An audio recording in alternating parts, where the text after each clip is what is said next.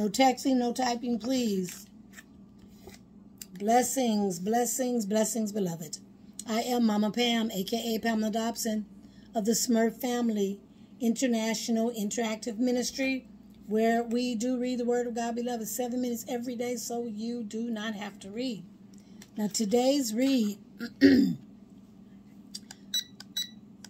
today's read is for Monday, August the 12th, 2024. Monday, August the 12th, 2024.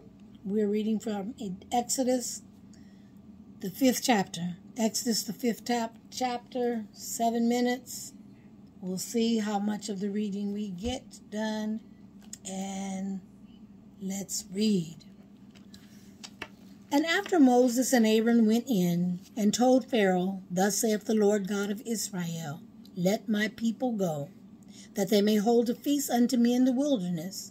And Pharaoh said, Who is the Lord, that I should obey his voice to let Israel go?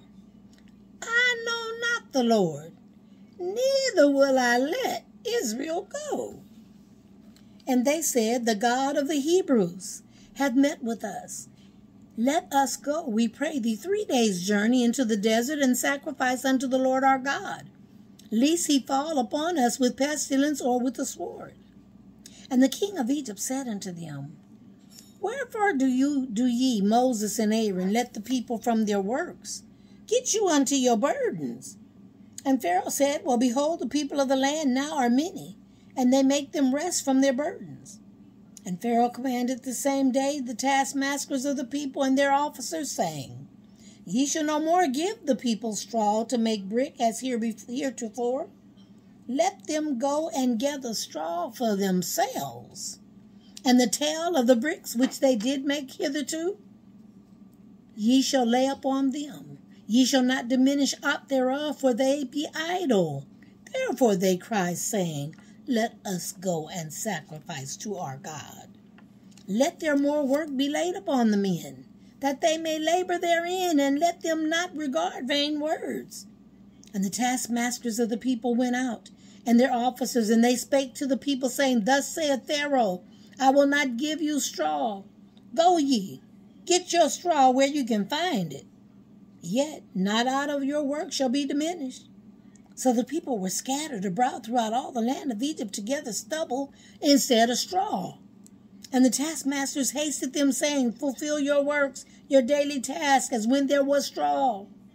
And the officers of the children of Israel, which Pharaoh's taskmasters had set over them, were beaten, and demanded, Wherefore have ye not fulfilled your task in making brick, both yesterday and today, as hitherto? And then the officers of the children of Israel came and cried unto Pharaoh, saying, Wherefore dealest thou thus with thy servants? There is no straw given us unto thy servants. And they say to us, Make brick. And behold, thy servants are beaten. But the fault is in thine own people. But he said, Ye are idle. Ye are idle. Therefore ye say, Let us go and do sacrifice to the Lord. Go therefore now and work, for there shall no straw be given you. Yet shall ye deliver the tale of bricks. And the officers of the children of Israel did see that they were in evil case. After it was said, Ye shall not diminish aught from your bricks of your daily task. And they met Moses, and Aaron stood in the way as they came forth from Pharaoh.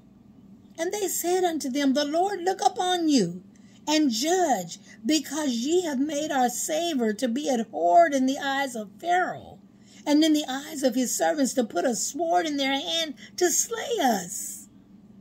And Moses returned, and Moses returned unto the Lord, and said, Lord, wherefore hast thou so evilly entreated these people?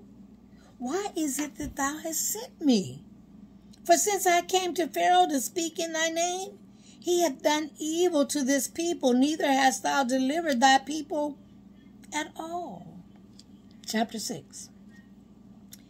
Then the Lord said unto Moses, Now shalt thou see what I will do to Pharaoh. For with a strong hand shall he let them go, and with a strong hand shall he drive them out of this land. And God spake unto Moses and said unto him, I am the Lord. And I appeared unto Abraham, unto Isaac, and unto Jacob by the name of God Almighty. But by my name Jehovah was I not known to them. And I've also established my covenant with them to give them the land of Canaan, the land of the pilgrimage, wherein they were strangers. And I've also heard the groaning of the children of Israel, whom the Egyptians keep in bondage. And I've remembered my covenant. Wherefore say unto the children of Israel that I am the Lord, and I will bring you out from under the burdens of the Egyptians, and I will rid you out of their burden, and I will redeem you with a stretched out arm, and with great judgments. And I will take you to me for a people, and I will be to you a God, and you shall know that I am the Lord your God, which bringeth you out from under the burdens of the Egyptians, and I will bring you in unto the land, concerning which I did swear to give to Abraham, to Isaac, and to Jacob, and I will give it to you for a heritage. I am the Lord. And Moses spake so unto the children of Israel, but they hearkened not unto Moses, for anguish of spirit and for cruel bondage. And the Lord spake unto Moses, saying, Go in, speak unto Pharaoh, king of Egypt, that he let the children of Israel go out of this land, out of his land. And Moses spake before the Lord, saying, Behold, the children of Israel have not hearkened unto me. How then shall Pharaoh hear me? Who am I, of uncircumcised lips? And the Lord spake unto Moses and unto Aaron, and gave them a charge unto the children of Israel, and unto Pharaoh, king of Egypt, to bring the children of Israel out of the land of Egypt. Now these be the heads of their fathers' houses. The sons of Reuben, the firstborn of Israel, Hanok and Pelu, Hezron and Carmi. These are the families of Reuben. And the sons of Simeon, Jemiel and Jamin and Ohad, and Jachin, Zohar and Sual, the son of a Canaanitish woman. These are the families of Simeon.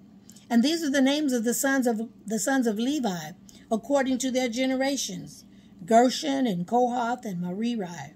And the years of the life of Levi were 137 years. The sons of Gershon, Libni and Shimi, according to their families. And the sons of Kohath, Amram and Izhar and Hebron and Uzziel. And the years of the life of Kohath were 133 years. And the sons of Merari, Mahali and Mushi. These are the families of Levi according to their generations. And Amram took him, Jochebed his father's sister, to wife, and she bare him Aaron and Moses. And the years of the life of Amram were 137 years. And the sons of Ishar, Korah, and Hepheg, and Zimshi. And the sons of Uzziel, Mishael, and Elzaphan, and Itri. And Aaron took him Elishba, daughter of Aminadab, sister of Nashin, to wife. And she bare him Nadab and Abihu, Eleazar and Itamar. And the sons of Korah, Asher and Elkanah, and Abisab. These are the families of the Korites. And I've gone past the time. I'm going to keep reading. And Eleazar, Aaron's son, took him one of the daughters of Putel to wife. And she bare him Phinehas. These are the heads of the fathers of the Levites according to their families. And these are that Aaron and Moses, to whom the Lord said, Bring out the children of Israel from the land of Egypt according to their armies. These are they which spake to Pharaoh, king of Egypt, to bring out the children of Israel from Egypt. These are that Moses and Aaron. And so it came to pass on the day when the Lord spake unto Moses in the land of Egypt, that the Lord spake unto Moses, saying, I am the Lord, which speak thou unto Pharaoh, king of Egypt, all that I say unto thee. And Moses said before the Lord, Behold, I'm uncircumcised lips, and how shall Pharaoh hearken unto me? May the Lord add a blessing to you, the hearers, me, the reader of this precious and sacred word of God.